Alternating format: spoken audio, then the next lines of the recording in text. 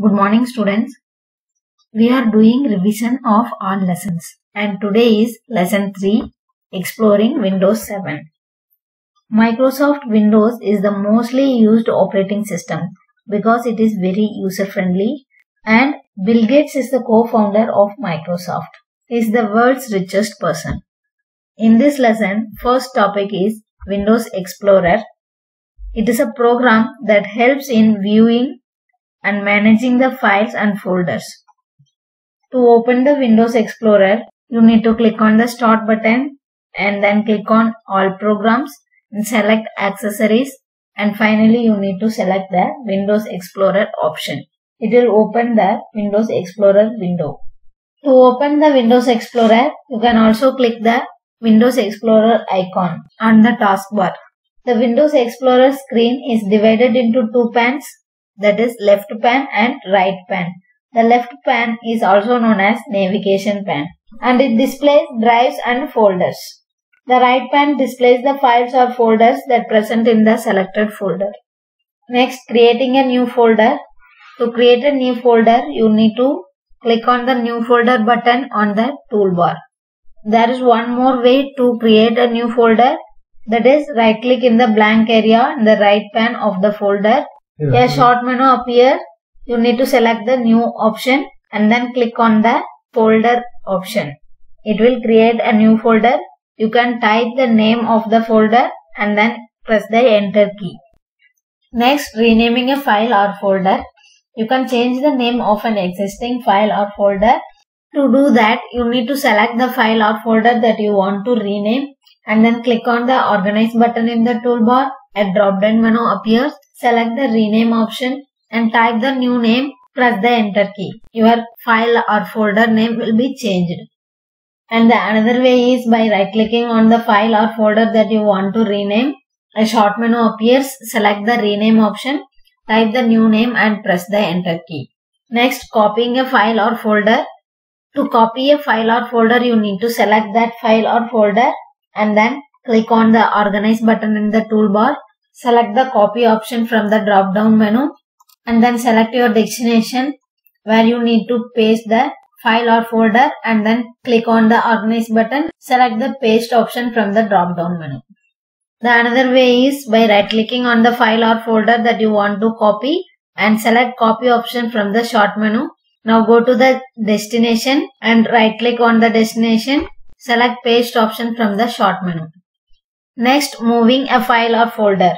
Copying a file or folder means copy the file or folder without removing it from its original location. But moving a file or folder means completely removing the file or folder from its original location and move it to the another location. To move a file or folder, you need to select the file or folder that you want to move and then click on the organize button on the toolbar.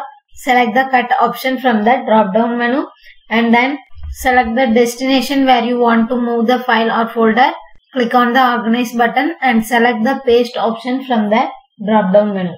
Another way is by right clicking on the file or folder. Select cut option from the start menu. After that, select the destination and right click on the destination folder and select paste option from the drop down menu. Next, deleting a file or folder. First, you need to select the file or folder that you want to delete and then click on organize button. Select delete option from the drop down menu. A delete folder or delete file message box will appear. Click on yes button to delete the file or folder. Another way is by right clicking on the file or folder that want to delete. Select the delete option from the short menu. It also shows the delete folder or delete file message box. Click on the yes button to delete the file or folder. When a file or folder is deleted, it moves to the recycle bin. If you want to restore it, you can restore from the recycle bin. If you want to delete the file or folder permanently, click on the empty recycle bin option in the recycle bin window. Restoring a deleted file or folder. To restore a deleted file or folder, first you need to double click on the recycle bin icon on the desktop. The recycle bin window will open. You need to select the file or folder that you want to restore. After that, click on the restore this item button on the toolbar. that file will be goes to its original location. Next, searching files or folders. You can search a file or folder by its name or extension or a part of the name. To search a file or folder, first you need to open the drive or the folder where you want to search the required file, and then type a word or part of a word in the search box. The search will begin automatically. The contents will be displayed on the window related to the word that you searched. Next, some shortcut keys to do some actions. First, F2. To rename a file or folder, you can select the file or folder that you want to rename and then press the F2 key to rename it. To copy a file or folder, Ctrl+C.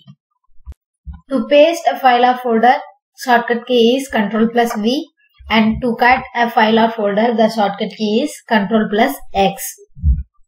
To delete a file or folder temporarily, select the file or folder and then press the delete key on the keyboard. To delete a file or folder permanently, press Shift+Delete key on the keyboard. Next, viewing files or folders. There are many ways to arrange and identify the files while viewing them.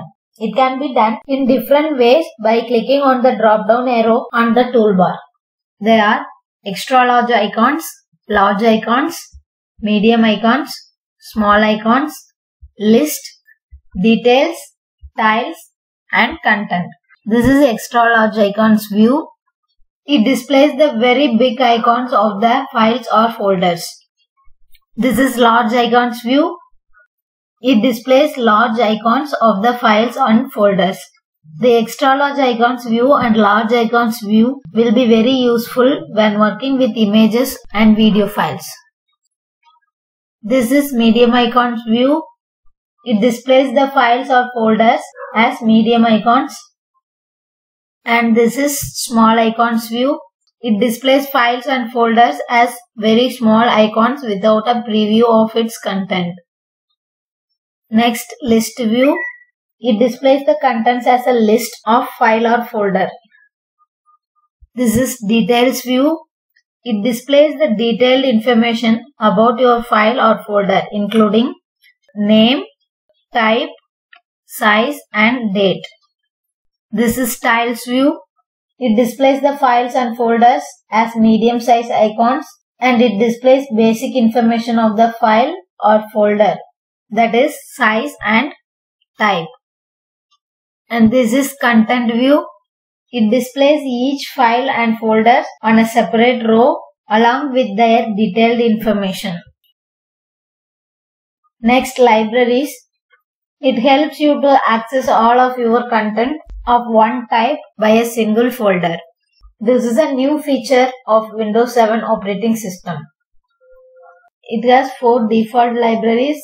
They are documents, music, pictures, and videos.